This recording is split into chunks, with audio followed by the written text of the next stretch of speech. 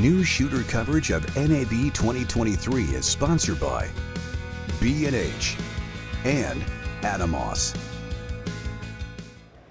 Hi, it's Matt here for Newsshooter.com at NAB 2023. I'm back at the Vaxis booth. Now this is an update to your 3000 TX unit. Tell me what's been done. Yeah, so we have three different types of 3000 TX units. We have the standard 3000, which is on this, and then this is the 3000 DG. The 3000 DG is a pass-through gold mount system that clips on directly onto the back of the camera.